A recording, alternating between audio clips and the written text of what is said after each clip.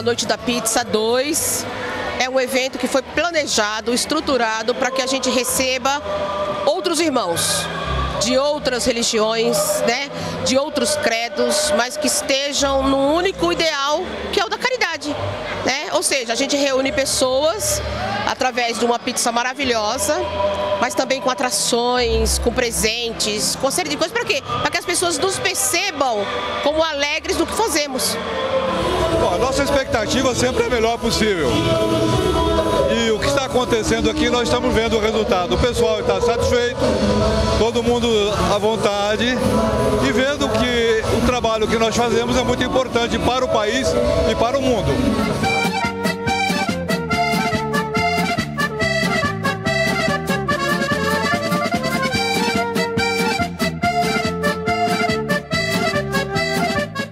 Na verdade, quem preparou as pizzas foram os voluntários da Casa André Luiz, lá em casa. Foi muito divertido.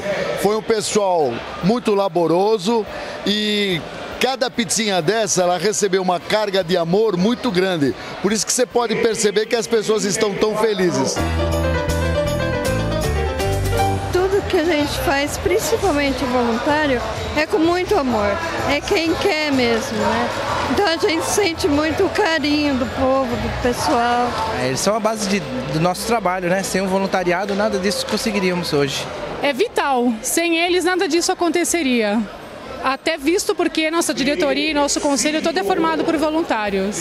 O dia que todo mundo for com essa vontade firme e inabalável de ser útil, o mundo será melhor.